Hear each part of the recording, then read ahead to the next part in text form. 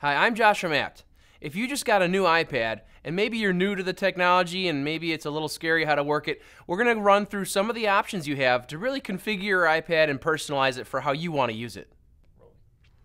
Alright, so let's jump into it. Settings. This gear icon is going to be stationed right on the front of your new iPad. Inside Settings, you've got a whole bunch of features on this left column. Now, some of these features at the bottom we're not going to discuss today, but they would be special settings for apps that you have installed. And if you want to get in there and alter it, you'd be able to do that here in Settings. But we're going to talk about the core stuff. Real quick here, you begin with airplane mode. If I turn airplane mode on, I got an airplane logo. I have disconnected from Wi-Fi, I have disconnected from LTE if you bought one of those, and basically right now I have no connectivity. So I can't receive any email, I can't go on the web, I can't do much in airplane mode. So let's turn that off. As a quick tip, at the very bottom, if I drag my finger from the bottom up, I pull a quick panel up. Now, there's a little logo here for the airplane because I could enter airplane mode right now. If I tap it again, it goes off, my Wi-Fi goes back on. This tool here allows me also to flip a switch and turn on Bluetooth. I could go to Do Not Disturb mode, which means kind of like no one's going to be bugging me with messages and things like that. Phone calls if you have it paired up to your iPhone. You have the option of the mute button. You've got your lock screen, which is a common curiosity. If that's turned on, I can't twist my iPad and have it move. It locks my screen's orientation, so if I were to twist it now, it switches. So a lot of people get confused. Why is it locked? See if that light's on. Turn it off. You're good. You also have the levels of brightness right here. You have your volume levels. You could turn on your music, fast forward, and play whatever you were playing in a recent app. And you have quick access to other programs, like your timer, world clock, and that time app. So let's go back into settings and move on. Wi-Fi is a big one. You want to connect to your home Wi-Fi when you get home. You might get a pop-up automatically that says, hey, do you want to connect to this Wi-Fi? Otherwise, you can come to Settings, tap Wi-Fi, choose your wireless network, enter the password, and you're good. If you turn Wi-Fi off, then of course you will have no connectivity. Turn it on, and it'll automatically reconnect to something that you have connected to in the past, so you won't have to come here often. And that Wi-Fi logo is also right there, so it's a quick access. Otherwise, when you travel around, you enter a Starbucks and you want to join their Wi-Fi, this is where you're going to go to log on to the internet. Bluetooth. If you have a headset device, you got Bluetooth stereo speakers, you got the new Bose SoundLink Mini portable Bluetooth sound system. Here's where you're going to go to turn it on. Turn on Bluetooth, it detects all the devices around you, you would tap that icon to connect to it, and that's as simple as it is. Notifications. Sometimes notifications are annoying. We don't like them. Sometimes we love them. Here's where we control them. For example, if I drag down from the top, here's Notification Center. You can customize this whole system based on what you have your settings right here. For example, messages. If someone sends me a message, I'm not going to see anything pop up on my screen. By default, it'll probably be listed as banners, which means the iMessage pops down and I see the message. If I want to reply to it, I'll have the ability to do so. I could have alerts, which are big windows right in the middle of what I'm doing. Or I could turn it off to none. There's some other features here like badge app icon. So if I go to my home screen, take a look. Our App Store has 9 updates. I'm gonna tap back into Settings. Let's go to the main notifications, App Store. Well, look at that. Badge app icon is turned off. I hate that number always glaring at me. Now, you should be taking care of your stuff, so maybe that number's helpful for you. But now that I've turned it off, I don't see the number 9 bugging me anymore. Notifications has a lot of other features, and you could basically exclude things from the top section where it says include. It'll end up down here in the Do Not Include section. That's referencing what's up here. What's inside the notifications little menu on the top. Like Mail still has badges turned on. I could still have banners and alerts happening. It's just that I'm not going to see my recent emails here in the notifications drop down.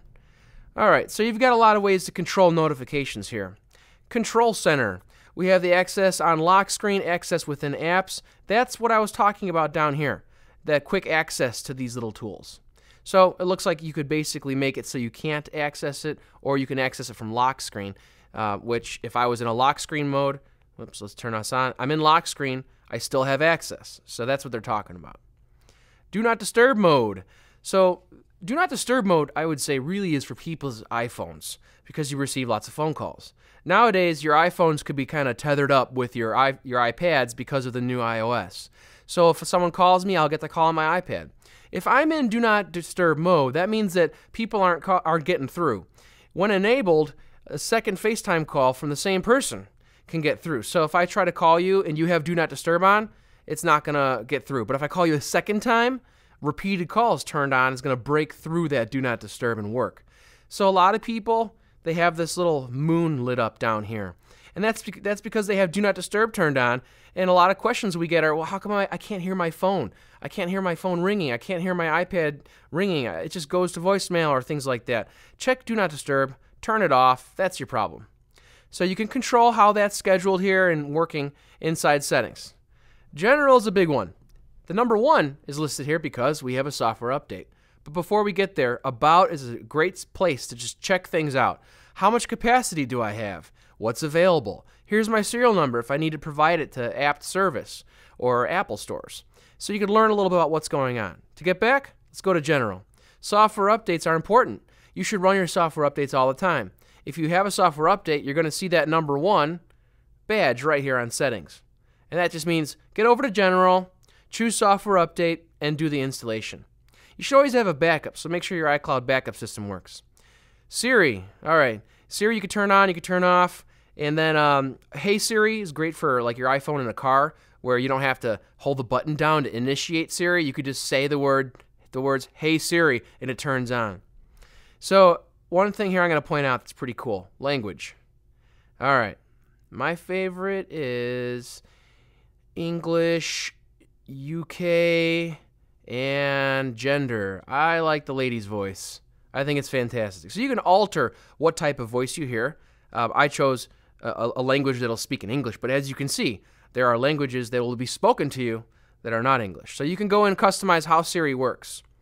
And outside of that, Spotlight search, you'll have the ability to activate your searches when you're, like if I go to my home screen and I drag down a little bit, here's Spotlight, I could quickly search my iPad.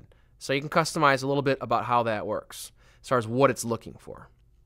All right, so other things that are really important, handoff is a big deal, and that's what I was referencing before, where if handoff is turned on, it's really going to be kind of tethered to your other device and really talk to it. So that's a new feature. For example, let's say I'm working on a document in Pages. If handoff is turned on and I'm on the same Wi-Fi as my Mac, I could go back and forth between Mac and my iOS device and vice versa. All right, so you got a lot of other options in general.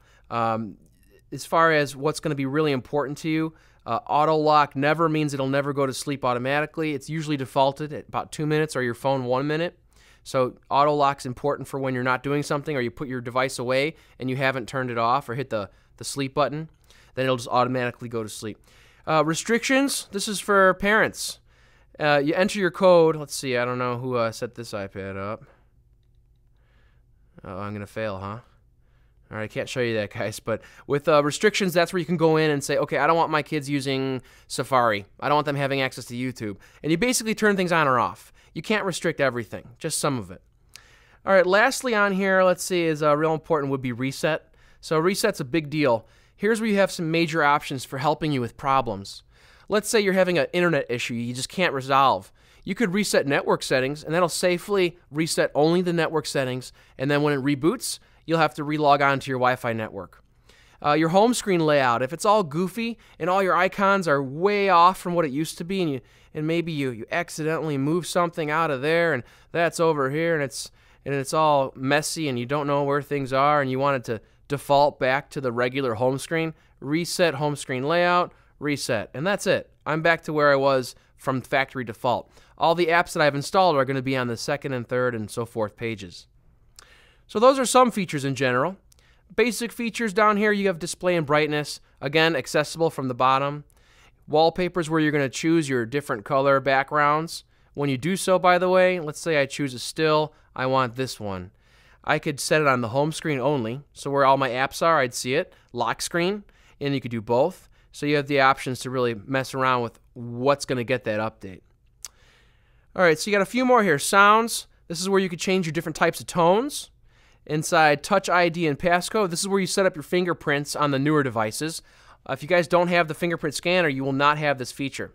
Otherwise, here I can add multiple fingers of my hand, my wife's hand, my kid's hand, and they all have access to really utilizing the fingerprint scanner. And you could unlock its feature for how to use it. I don't want to enter my password every time I download an app. Well, I would need that turned on. All right. As far as privacy goes, this has a lot to do with location services. You can go in here and tweak some of these options. I don't have anything set up to really show you on that privacy one, but as far as other things that are really important, iTunes and App Store, this is a big deal. In fact, the whole chunk here coming up has a lot to do with your Apple ID. So iTunes and App Store, you're logged into your Apple ID, and then you'd be able to turn on automatic downloads. If you guys are sharing an Apple ID across multiple users, then be cautious, because if that automatic downloads is turned on for apps and you download something, all of a sudden it'll download automatically on a bunch of other people's stuff that's sharing your ID. So be a little cautious. As far as Passbook and Apple Pay, this is also a new feature, and you would have to have really that fingerprint scanner to activate this. And this is where you enter your credit cards and have all your information kind of locked into your iPad.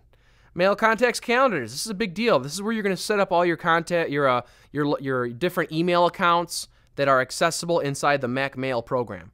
So when you first open this, though, it's going to ask you kind of the same thing. It's going to show you. I can't show you.